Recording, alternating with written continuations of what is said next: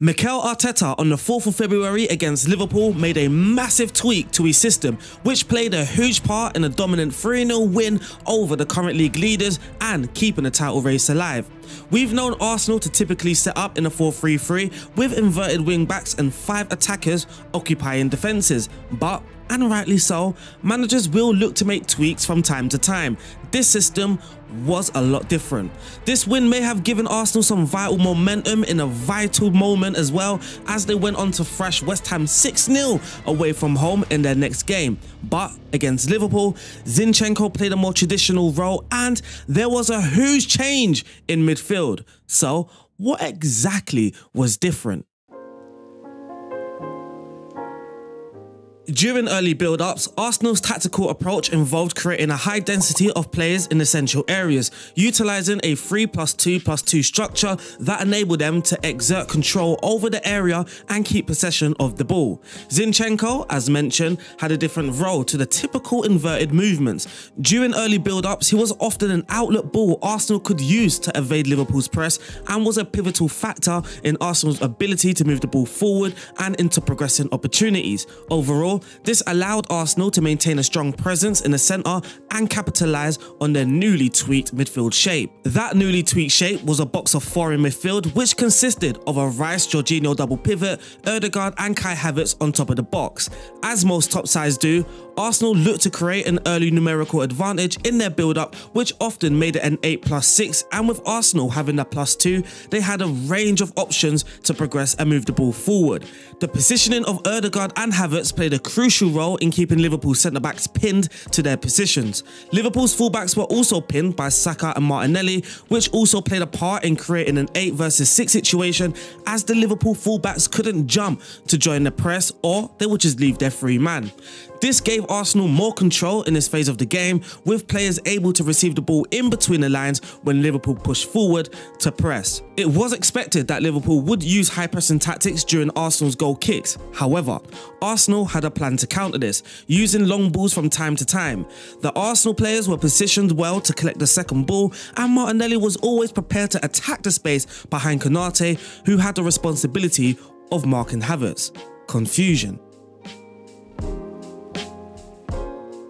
Arsenal's first half performance in particular was superb, helped by the tweaked system. Arsenal's shape now looked more like a 4-4-2 formation, with Kai Havertz and Martin Ødegaard playing as the false nines. When Arsenal pressed high, the two would watch a central defender each, while Jorginho and Rice pushed up to mark the first line of Liverpool's central midfielders. This made it super hard for Liverpool to play through the centre of the pitch, and it also meant that whenever Arsenal had to drop off into a mid-block, Arsenal could have a solid 4-4-2 out of possession shape about them.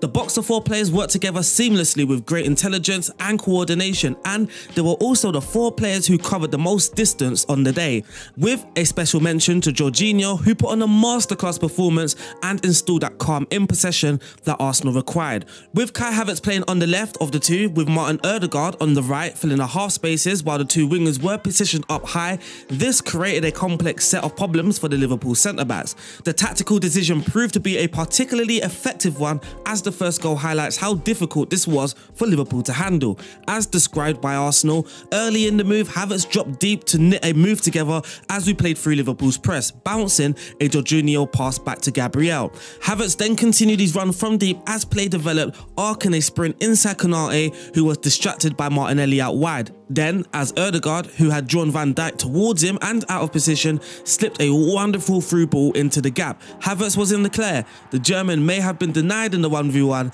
but Saka was thankfully on hand to score a priceless opening goal. Arsenal hardly allowed Liverpool any breathing space in possession and was just electric out of possession as they were in possession. Arsenal limited Liverpool's chances, maintaining balance between attack and defence, and dominated the game. During the match, the attackers led a high press which put a lot of pressure on Liverpool's defenders. This resulted in defenders making unwanted decisions, particularly during the first half. Arsenal showed their aggression, making 8 high recoveries compared to Liverpool's 1. The whole team ran a total of 116.8 kilometers, with skipper Ødegaard leading by the example by covering 12.75 himself. This was his personal best of the campaign and the second highest individual figure overall. But that, my friends, was the Arsenal versus Liverpool tactical analysis. Now we are going to go into Football Manager, where this tactic created a killing in the game. This seems like a good time to mention the Patreon. If you are enjoying today's content, then please consider supporting through the Patreon, where you will get the heads up of tactical videos that we are looking to create before anybody else. So consider joining the Patreon like these beautiful people, and I will see you on the other side. On the other side?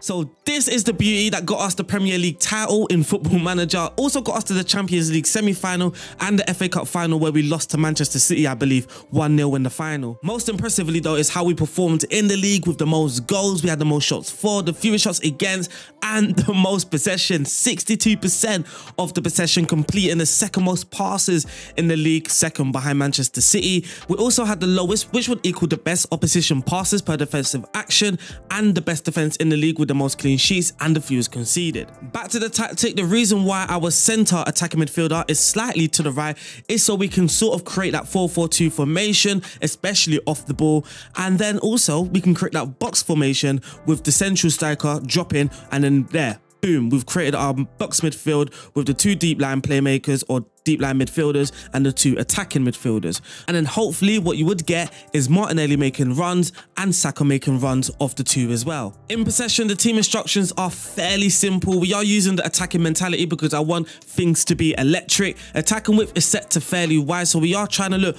more for those sideways passes as well when we are trying to build up, because attacking mentality, they will look to play more direct. So we do want to get more sideways passes going on, playing out from the back, shorter passing directness with a slightly higher tempo. In transition, when you do lose the ball, we are going to try and counter press, winning that ball back immediately. And when possession has been won, I did tell you in the last video, I've got an intriguing 4-2-3-1 tactic at Arsenal that doesn't use the counter attacking instruction. If you are chasing a goal, you will want to use this instruction, or if you're trying this tactic out, I would say kind of mid-table teams, and teams that you want more counter-attacking opportunities but also more attacking output than just use counter. I did try it out and you don't actually lose much possessional numbers anyway. Goalkeeper in possession, distribute the ball to the centre-back and take short kicks. Lastly, out of possession, high press with a high defensive line, more often trigger press, prevent that short goalkeeper distribution and step up more. For the away version is more based on counter-attack, so now the pressing forward is on attack with the central midfielder or the central attacking midfielder now on support. Our DM is also on defense, and as you can see here, now we are more counter-attacking. We are looking to take up on our counter-attacking opportunities. I also forgot to mention as well, be more disciplined. Because we are on attacking, players are looking to express themselves and roam around from positions, but we don't necessarily want that. We kind of want positional play. We want Martinelli stretching the pitch, we want Saka stretching the pitch, and then we kind of want Havertz and Ødegaard doing their thing, being more disciplined rather than Havertz trying to do Saka's role and Ødegaard trying to do Martinelli's role and all of that pizzazz. I do have a version when you want that striker to pin that centre-back almost at all times with the DLF on support. A lot of the times you would leave that defensive line, so the defenders, the centre-backs weren't really occupied. So if you want one where the centre-backs are constantly pinned, then there is a version for that. Now Martinelli is on support as the striker is on attack. So I will whiz through the instructions. For the left back, we've got to take more risk, stay wider, tackle harder. The right back is tackling harder, and the centre back taking more risk as well. The double pivot on the left hand side, we've got to take more risk, tackling harder. The reason why I've kind of got the deep line playmaker on the right rather than the left, the Jorginho role, is because it kind of made more sense with the formation, with the system and the balance. The deep line playmaker will hold his position here. Defensive midfielder can actually sort of move forward into this little area here as well, that little vacated space if needed. On the left hand side, cut inside with the ball, tackle harder. On the right, Saka, stay wider and tackle harder. Basically tackle harder on everyone. In attacking midfield, we did have roam from position. I'm not exactly sure why it's not there. There we are. Roam from position, close down more as well to try and get that 4-4-2 shape. And then lastly, up front, we've got the deep line forward tackling harder. So there you are. You can see it in the Premier League. We played 38 games, winning 32, scoring 103 and only conceding 22. In the Champions League, we got to the semi-final, getting knocked out by Inter Milan. In the FA Cup, we lost in the final to Manchester City. Kind of a harsh game there. They created the only clear-cut chance, but we did create more half chances, I guess, with a higher XG, but the game isn't ran on XG. The Community Shield, we also came runners up. We hate Manchester City basically. And in the Carabao Cup, we got knocked out in the quarterfinal by Sheffield United. Of course, in the Cups, I was using a rotated team. But unfortunately, that wraps up today's video. If you have enjoyed today's video, it would be hugely appreciated if you could like the video and if you can afford to support the channel through Patreon. I'll see you guys soon. Stay safe. God bless and peace out.